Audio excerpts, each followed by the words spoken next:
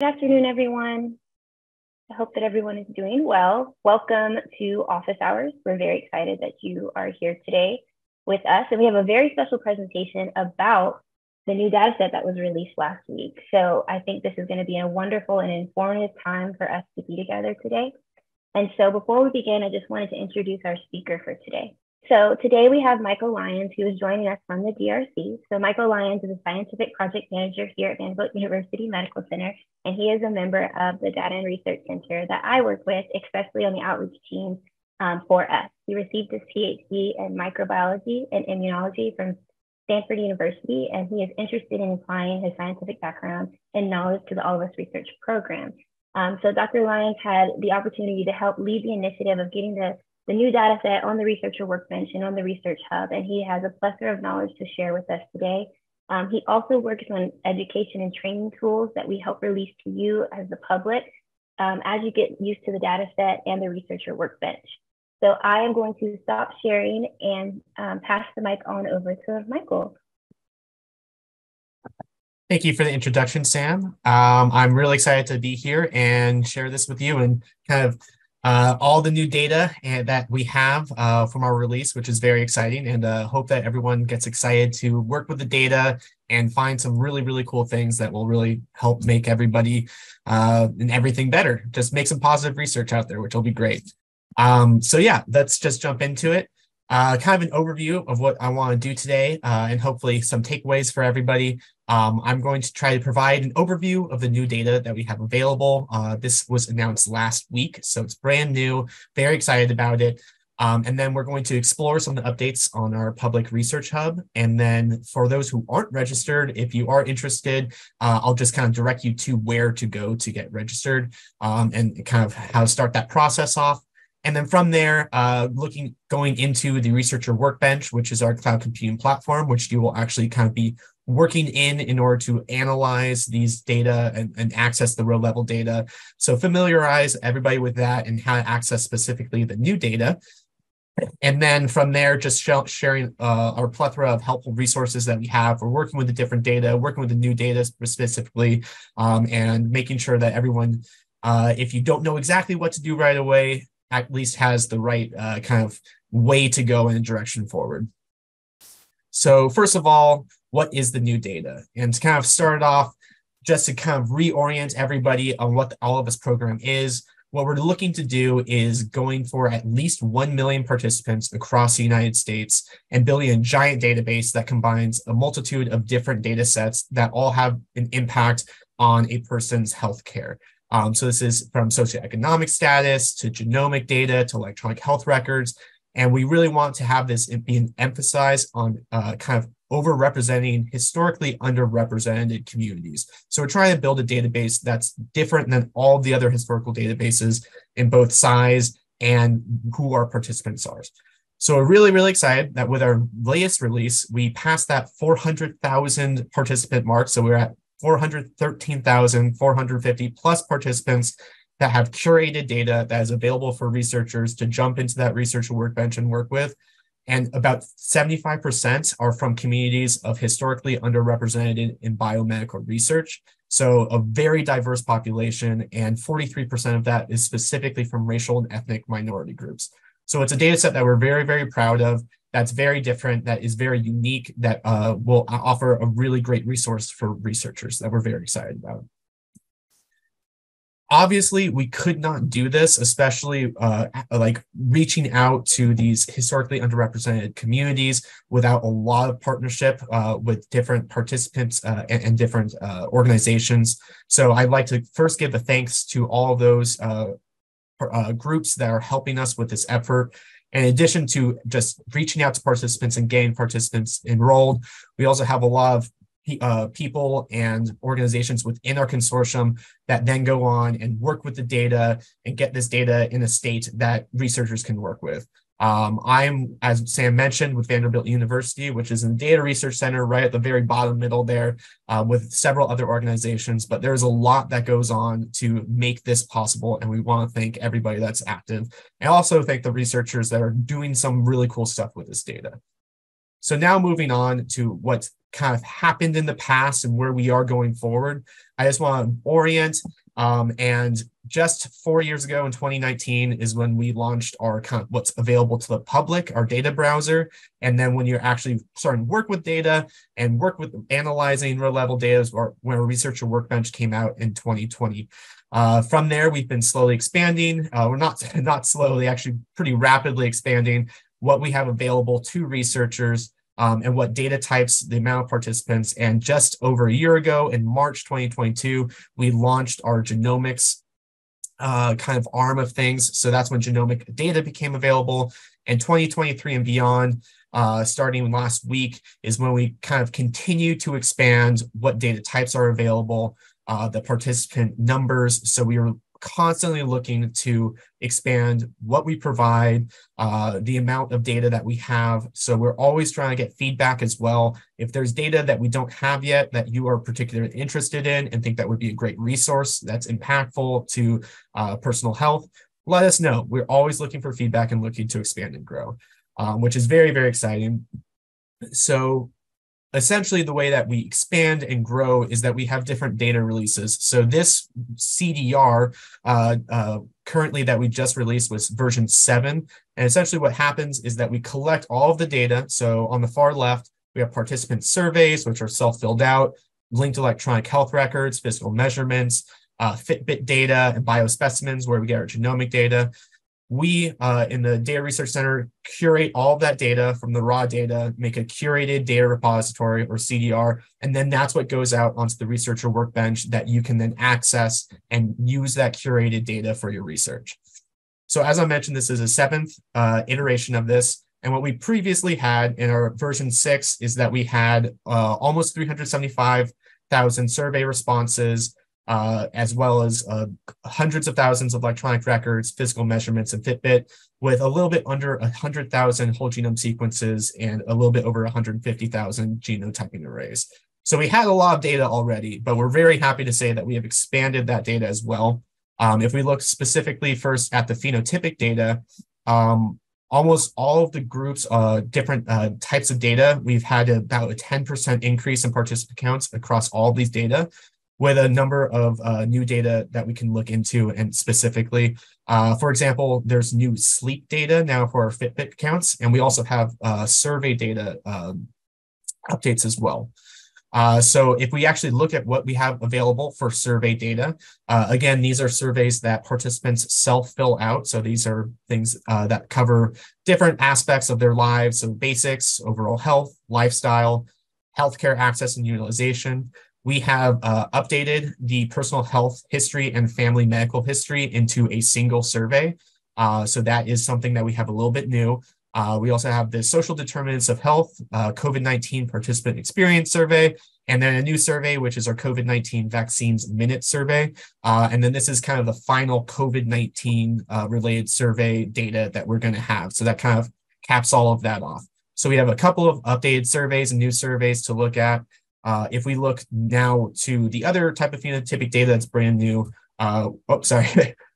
going over the surveys themselves, what we did to update them, you can see here, we've replaced the individual personal medical health history and the family health history into one survey, as I mentioned. And data from all these 3 surveys are within the CDR. So we just kind of updated that slightly. And then, as I mentioned, the new year 2022 minute survey on COVID-19 vaccines is that final survey released about COVID-19. So that kind of caps that all off. If we look now at our Fitbit sleep data, this is a new type of data for Fitbit. So this is where you can see the different type of sleep and total number of hours of sleep that participants are getting.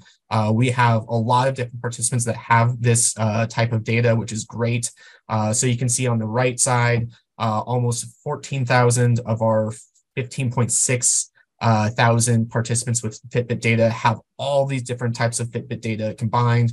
If we actually look at these different types of Fitbit data, we have the activity, heart rate, minute level, heart rate, and then sleep data, sleep level, and steps. So we have almost 14,000 participants that have all of these data combined. And you can also see here that this is a pretty longitudinal data set with an average about 5 years of data for each of these different data types. So it's a great data set if you're interested in looking at the Fitbit and getting a kind of idea of that. We now have sleep to complement the other types of data that we have for that as well. Where the real major additions for this most recent CDR is really in the genomic data. As you can see, where we had about 10% increase in participant data for the phenotypic data types, we almost doubled in both whole genome sequences, which now is almost 250,000 whole genome sequences, as well as our genotyping arrays, which is well over 300,000 participants that have genotyping arrays. We also introduced a couple of new different types of genomic data that is now available to researchers to work with. So we have over 11,000 structural variant data sets for participants, as well as a set of 1,000 plus long read genome sequences. So that's another new sequencing type that we're really excited to share with everybody. Additionally, we're happy to say that with this release, there's also Cromwell has been added as a tool to work with this genomic data. So if you're familiar with Cromwell and working with that, you now have that as a tool to work with inside the researcher workbench. If we actually look a little bit more into this, what the long read sequences are, if you're unfamiliar with them, what we have the major big, almost 245,000 plus whole genome sequences are done with short reads.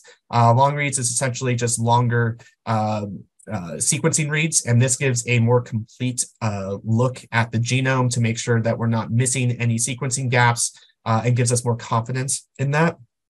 Where this really shines is looking at and identifying structural variants within the genomic sequences.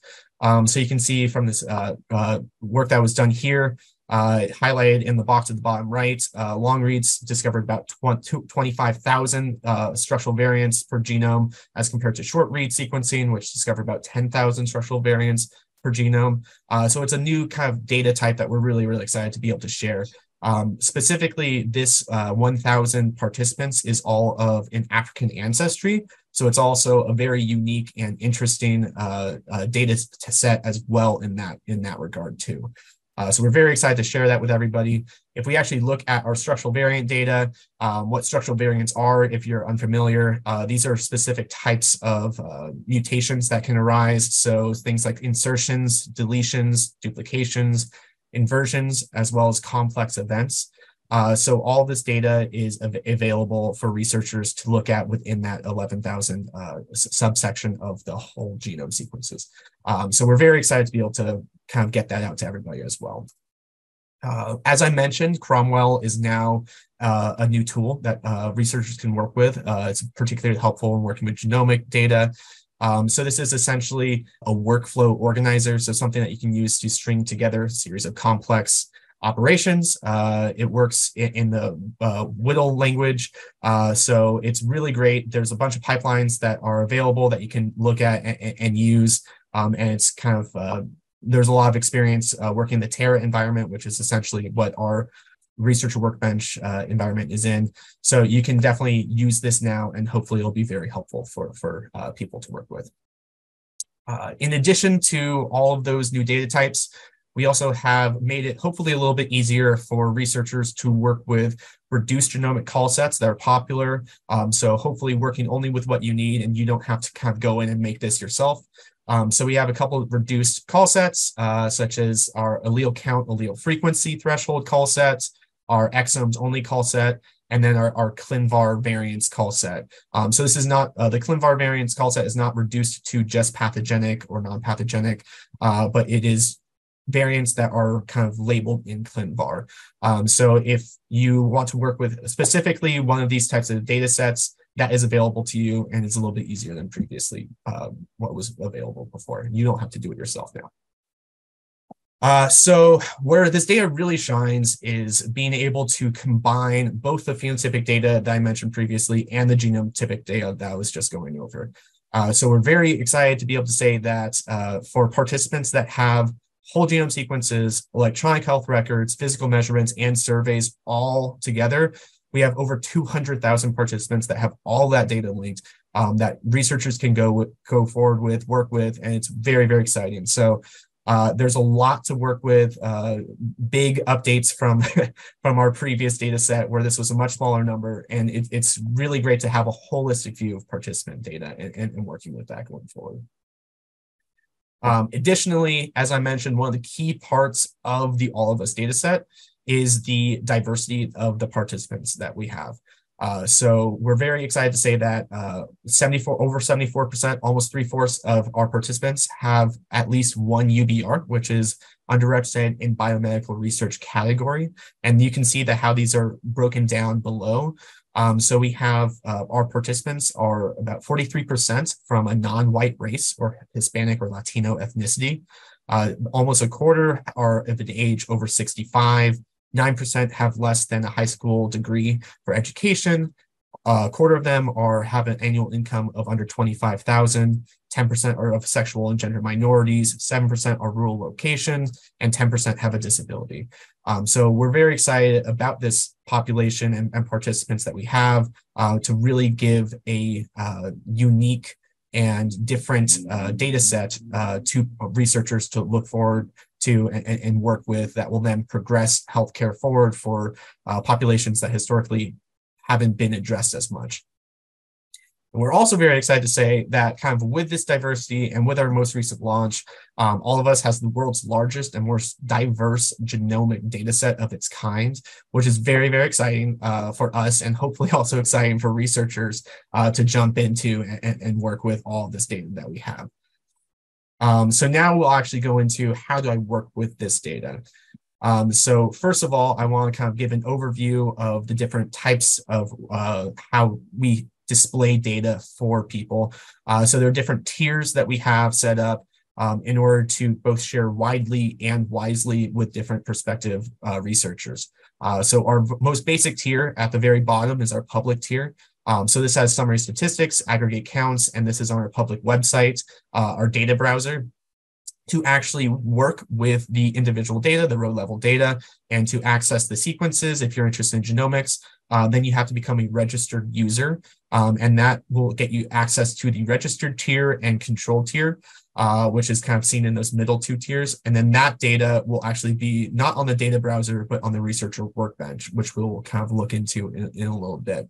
The differences between the registered tier and the control tier is that the control tier has slightly more sensitive information and data types. So if you're interested in genomics, those genomic sequences are only available on the control tier. Additionally, dates are shifted within 1 year on the registered tier for events, and they are in the exact dates in the control tier. The only difference for accessing these is that you have to have a control tier agreement with your institution and All of Us program for accessing the control tier. And there is a little bit more training for the control tier just to make sure that you understand our data policies and security policies. But besides that, it's a very simple and straightforward kind of ability to jump into the control tier. So first, I want to bring us to updates that we have on our Research Hub. So our Research Hub is a great resource to look at what data that we have. If you're interested in doing a project, we have a giant data set, but it's not all encompassing. So this is a great place to go and look at our data, overall summary statistics, and see if what you're interested in, we have that data. So I'm actually going to jump off the slideshow and move us over to the Research Hub itself so I can kind of show you how to navigate this and see the new things. So what I want to bring attention to first is that if you are interested in kind of following along where the All of Us research program is, you can actually go to this data snapshots page, and you can see how we've done for enrolling participants, linking electronic health records, and providing biospecimen samples. This number obviously is much bigger than the 400,000 that I've mentioned previously. This is for all of our participants, including non-curated data for the participants. So we will get to this point for you to be able to work with that data, but we are still working on curating data, and we plan to have data releases about once a year.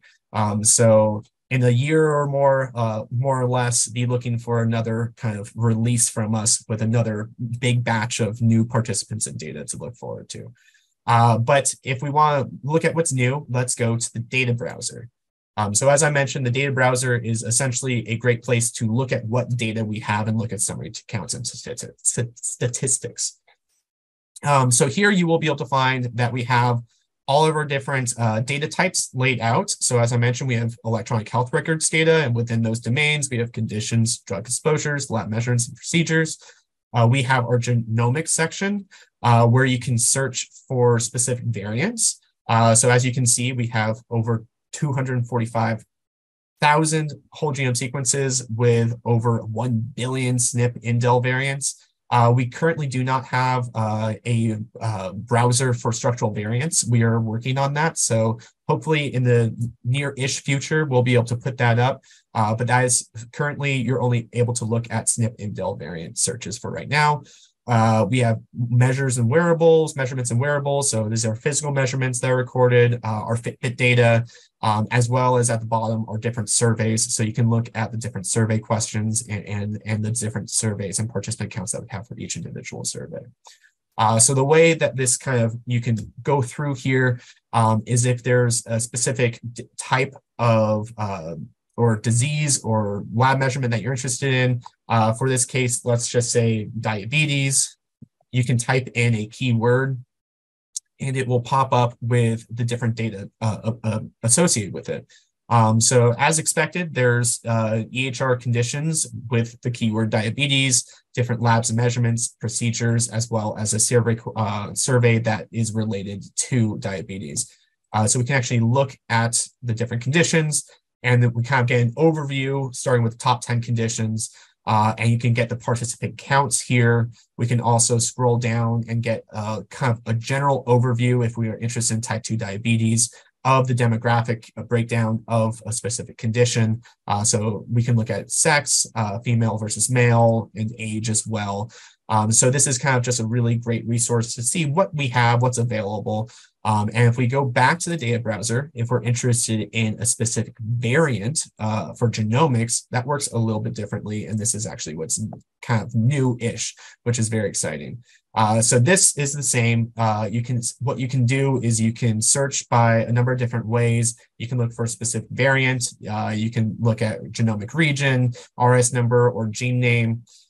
So if we're interested in specifically a gene associated with diabetes in a particular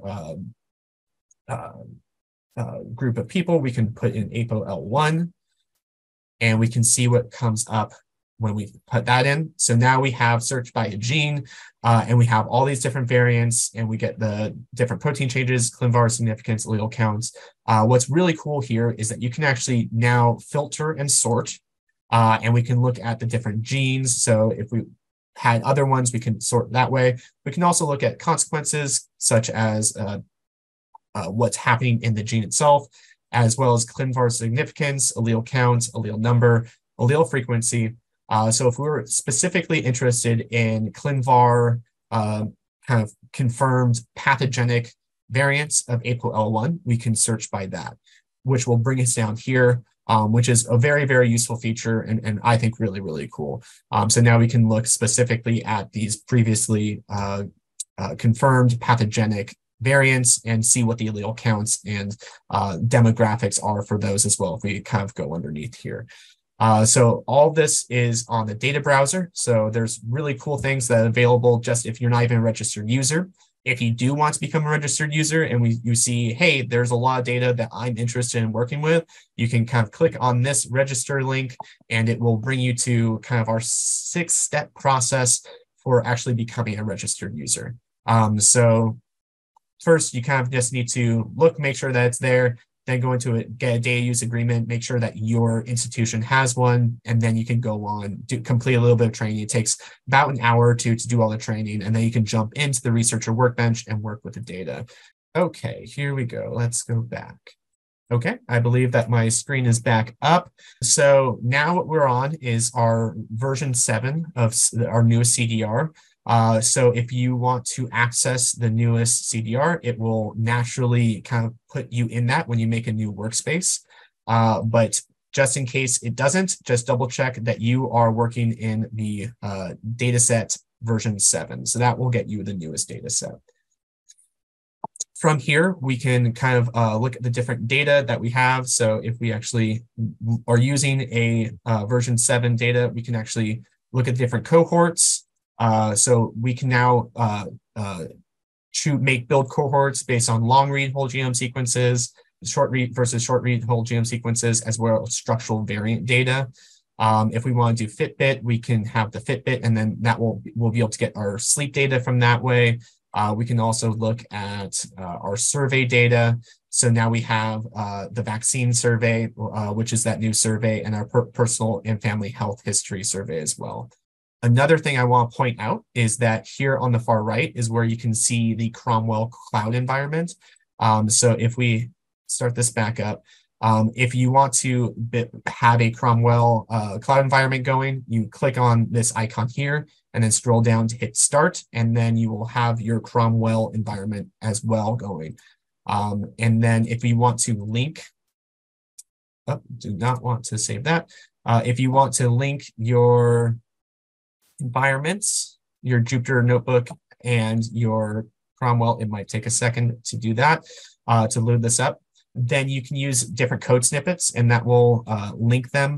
And I'll show you just kind of where to find that very quickly. But a lot of this is detailed out in our different support materials on the support hub, which I will show you in a second to make sure that you know where to go after this presentation if you have any trouble. While this is loading up, I want to bring attention. We have our featured workspaces. If you're familiar with those, these are essentially tutorial notebooks and blueprints for working with different data types. So these have all been updated to have version 7 kind of updates. So you can go there to see how to work with the data in the newest version, which is really, really helpful. And then, as I mentioned, if you are interested in working with specific types of data, we have a lot of different support materials on our user support hub. So here is kind of the link for that.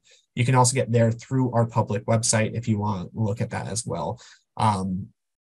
Here we go. Now it's loading up, but I highly recommend going to our user support hub as well. We also have a wonderful support staff for those who are kind of frequent comers to our office hours should know. They know what they're doing. They're great, and we're always happy to answer questions. So here you can go to snippets, and then this is where you can see all of us Cromwell setup snippets. So from here, you can kind of link your Cromwell environment with your Jupyter Notebook environment. And then working with it is much more detailed out, but I just wanted to show how to get started there and moving from there. So if we actually kind of go back to our home page, that's kind of how you access a lot of the different new data types and work with our new tool, which is very exciting. And then if we go to our user support hub, you'll be able to see a lot of our different working with data, videos, anything that you're interested in. You can go here, and we have all these articles set up and that would be interesting for the new data sets. So we have our different quality reports that have been updated to reflect our new data sets, how you use Cromwell. So anything that is new that you want to kind of engage with but aren't sure how, come to the support hub. We will have articles here for you to help you. And if it's not there, if you're still confused and we don't have something, please let us know. Reach out to us. We always want to know what we can do better, how we can make this better for researchers, and make it a better experience overall. So with that, I am going to stop and open it up for questions. And thank you everybody for listening. And I hope that everyone is excited to jump in there and do some awesome research. Thank you so much, Michael. That was a wonderful, comprehensive overview of all the wonderful things that we have added to the data set. So if you have questions, we have a lot going on in the chat. Thank you guys for your questions. We really appreciate them. But feel free to come off mute and ask, or put them in the chat, and I'll try to moderate those questions as well. I think Andrea was asking about the VGen files for version 7. Is that correct? We have some information on those featured workspaces, so if you need to create those new ones for the new version, you can. And then someone asked about new user orientation. It'll be next week on Friday at 1 p.m. Central Standard Time with me. So you guys are seeing a lot of me lately, so I'm very excited. Thank you so much, Sam. Mm-hmm. Feel free to come off mute if you have questions. This is a wonderful time that Michael is here, and I am here to answer them. I'm also joined by some of my colleagues from the DRC who, as Michael mentioned, have such a plethora of knowledge. We have some of our data science team members here and some of our help desk team members here. So if you do have a question, feel free to put about the data set, about the new version, about the new functionality. Feel free to put it. Can the cohort builder choose participants by whether they carry a certain variant on certain genes? So we do have, and Michael went through that, we do have certain features that let you look at the long read and short read, which you'll need to go into the data set to look at variant information. But you can search it, again, like you said, in the data browser. Go ahead, Michael. Yeah, no, I was just going to say that. And just as if there are things that you know about the variant, like if it's in an exome, you can look at the exome shorter data set that we have, so you don't necessarily have to download everything. So the more you know about the variant, the better that you can try and maybe work with our more condensed genomic data sets. But unfortunately, you cannot look specifically and build a cohort by a variant or gene at this time. Thank you. I think we just had a question about the batch effects between release versions. So I'm going to actually link a office hours we had on Tuesday because Lee Lichtenstein, who is at the Broad Institute and one of our lead curation team members and directors for the genomic data, actually addressed that specific question, which is a great question. And then we also have the QC quality report if you want to dive into it. I will note, for those who have been with us for a while, the QC report for genomics is a little bit longer than it was the last time. So just take some time to read through it. We tried to organize it in a way that you guys could find the information that you needed and the feedback that we've been getting through help desk tickets. So we appreciate all that you guys have asked as it contributes to the way that we do the data set. How do we access commonly used tools for genomic analysis, links, Regini? Very similar process as the last version. So again, you can see all the information in those featured workspaces as well. There's another great question. So if anyone wants to answer it, regarding EHR, approximately how long in years is the follow-up in the updated data? There was a similar nice graph for the Fitbit data. I don't know if anyone from the DRC would like to answer that in terms of the time frame. So I can take a stab at that. It varies. It varies quite a bit for EHR. It's not quite as nice as that Fitbit data where there's a nice kind of median of 5 years or so, and it's kind of all within a small section of years. It varies quite a bit from 10 plus years to less than a year or a year or so. So that is, there's not really a good answer for a nice tight median or average, unfortunately.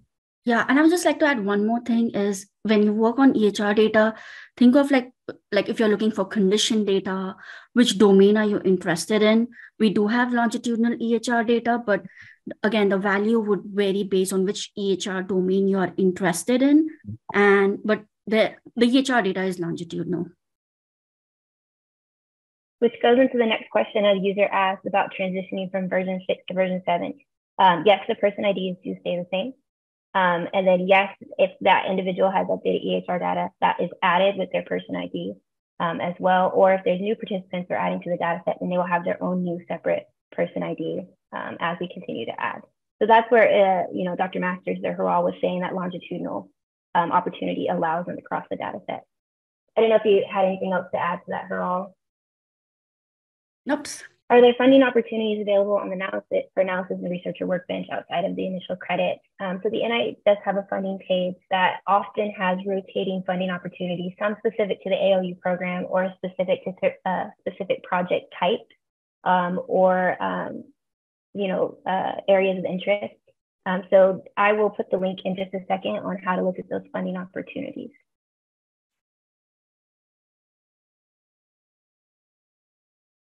How do you recommend we track follow-up for patients? Is there a code that is specifically for follow-up visits to track median follow-up? This is just how I have personally does it. I just look at the visit start and end dates, and I kind of look at them over time myself. So I just pull all of that from each OMOP table to look at if they had a visit at this time versus this time, and I denote follow-up from there. Brandy, you came off, so go ahead. Yeah, I think one thing we can put in the chat for this is a great resource is our program's operational protocol. So it's really important just to understand when a participant consents, what they're consenting to. They're consenting to being invited to complete any activity, but none except for our basic survey is required. So you'll see participants who might have survey data plus genomics data, but maybe not all. In terms of an actual enrollment visit with the program, at this point, participants complete one. Near that, it's an initial visit that happens pretty soon after consent. And we're exploring other ways to do reassessments or follow-ups, but that's still in process. Thank you, Brandy. I think there was a question on the future availability of biospecimens. If anyone wants to jump in, that is an ongoing discussion, and we will update you via our research hub when we have more information available.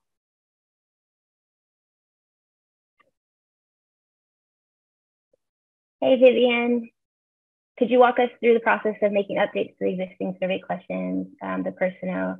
Go ahead, Brandy. Yeah, hi, Vivian. So what has happened with this release is we have incorporated a new version of that survey that's currently being fielded to participants. So previously, participants were asked to complete 2 separate surveys to capture the same information. They were asked to complete a personal medical history survey to self-report their own diagnoses, and then a family health history survey to report on diagnoses among their family members. The program realized that that was a bit of a burden for participants to be asked the same information in 2 separate ways. So they streamlined that by merging all of those same items into a single combined personal and family health history survey. So within the release, you have the option to explore all data from all 3 survey versions together. You can see that normalized view of the data if you're using our tool. So if you're using the Dataset builder and you import that into your notebook, you're automatically getting all 3 of those versions combined into one. You can also continue to use the observation table, OMOP, to look at those data as individual versions, but the items that are captured in those surveys are carried forward into the new version itself. And we are really excited to see how researchers use this data, so using the tools versus using the observation table. So Vivian, if you have any other questions or you get started and you have some feedback, we'd love to hear that as well. Hi, thank you so much. So just wanted to clarify the last point you had. So I use both cohort builders and SQL, and I noticed that by recreating my old version 6 workspace into version 7, the codes I had for these personal medical history, like it looked like there was some missing data. And I think that has to do with the 3 different versions that you mentioned. So I just want to clarify that if I use SQL to call out the individual past medical history, let's say if I have ever had diabetes with self-checked, does that mean that in order to get all the participants that responded to that question starting in 2017, I will need to include concept IDs from all 3 versions? I think it's going to take me a minute to really think about your question, but my immediate reaction is no. Because one thing that we did to also support modeling of this data outside of normalizing it in the tools is that we actually remapped and coded it within the OMOP PPI vocabulary. So in our featured workspace, so within the All of Us How to Work with Survey Data featured workspace, there is a new personal and family health history notebook. There's an appendix section of that notebook that touches on this. So for example, one thing you're not able to do with the tools through the survey structure itself is say you want to see a list of all participants who have been, or you want to see an individual participant's list of conditions. You should be able to work with that data without having to specify each individual version. but I feel like I need to think about your question a little bit more to be sure I'm giving you an accurate response. So in the meantime, if you would check out that workspace and see if that answers it, and if not, if you would follow up with our help desk, I will do some investigation on my side as well. Yeah, I think Vivian, I will continue yeah, with that email thread that Sam was corresponding to me. I appreciate this. Thank you so much. Yeah. Yes, Vivian, I am actively looking at that ticket. So you'll hear from me today or early next week, hopefully. But thank you for your questions. It really is helpful. Any other questions that I missed? For building a cohort in version 7, I'm not sure why I'm not seeing the whole genome sequence or global diversity rate options exist that previously existed. Is the team planning to add this? We made some changes as Michael just went over when you are using genomic data and the point and click tools available to utilize the current data set for genomics in the way that it's supposed to look. So any feedback, Michael? I was just going to say, yeah, the whole genome sequence is now broken down into short read and long read. And the other thing, if you're not seeing either of those, I would double check that you are not in the registered tier and that it is in the control tier workspace, which it looks like Chris also asked, and you said yes. But yeah, so yeah, it should be showing up. There should be short read and long read whole genome sequences, as well as global diversity arrays as well, and the structural variants that you should be able to build out in the cohort builder. So if it's not showing, I'm not sure why it's not. I'm looking now and I can see it. So if you are still not seeing it, just send us a support ticket and we'll be able to look at that as well. And I'm looking at both version 7 and version 6, and I can see both. So let us know if you still have any issues.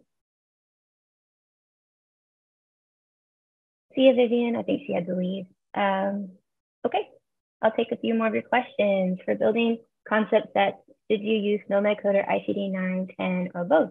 That's a great question. And I will leave it up to you as the discretion as the researcher.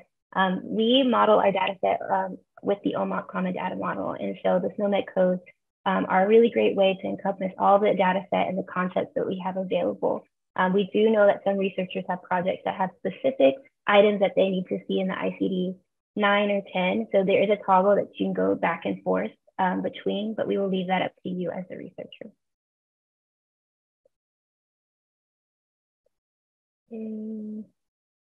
To confirm my understanding of the smaller call sets, the new version of the short read whole genome sequences is now available in plain form with variants filtered for population allele frequency. Yes, and you can read all of that information and how the genomic data is organized. And you can look at the controlled CDR for genomics to pull those file paths and the specific cell formats that we have, or call formats that we have. Is the long-range whole genome sequence data seems to be only individual of African ancestry primarily? Is there a specific reason for that? Lee kind of talked a little bit about ancestry in his office hours on Tuesday, and then you'll see more about that in the QC quality report. I know, I feel bad. I'm giving you guys a lot of reading materials, but it'll probably be faster and easier for you to digest because it's a lot. And that's a great question. If you have specific feedback on ancestry that you're looking for, feel free to send us a help desk ticket at supportresearchallofus.org. Lee mentioned in his office hours, we do actually take your feedback on things that you would like to see in the data set. So if there's specific things that you want to see that aren't currently there, please give us that feedback. The concept set contains source concepts, ICD-9, that may be present in multiple domains. Okay, so when you are creating concepts in the researcher workbench, you have the options to use those concepts in two different vocabularies, the standard vocabulary or you can use the source code. We typically model the OMOP Common Data Model. Our concepts are in the standard vocabulary, and that's where you'll see SNOMED codes. So if you are looking at EHR domain, condition, or you're looking at labs and measurements, et cetera, you can see them in the standard vocabulary. If you don't want to look at it in that way and you want to look at it in source, you can toggle it back to source if you want to. And I will actually go into this a lot more next week in the user orientation. And if you have additional questions and you want to share your screen, please join me on Tuesday for our office hours, and then we'll be able to hopefully walk you through how to model those concepts. Hi, Uma. Yes, I think you emailed about the cloud using the container, Docker containers. We are going to need to follow up with that in a help desk ticket because that has been on a case-by-case basis. Any other questions? Feel free to come off mute. I love your questions. These are very helpful for our team. And if anyone from the DRC, let me know if I missed anything in the chat.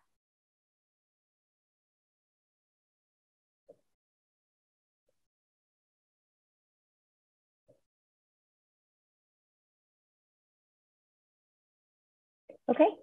Well, Michael, thank you so much for your time today. Thank you to our colleagues at the DRC. Thank you, Brandy. Thank you, Haral, and the rest of the team for giving us all this information for our users. If you have additional questions outside of office hours today, feel free to email us at support@researchallofus.org. We will also be hosting Tuesday drop-in office hours next week for registered users of the Researcher Workbench. And then we will also be having new user orientation describing more about the new data set and ways that you can get started in the Researcher Workbench. So we appreciate you guys taking the time to spend with us today. I will hang out for another minute or two for extra questions. But other than that, we will see you next time.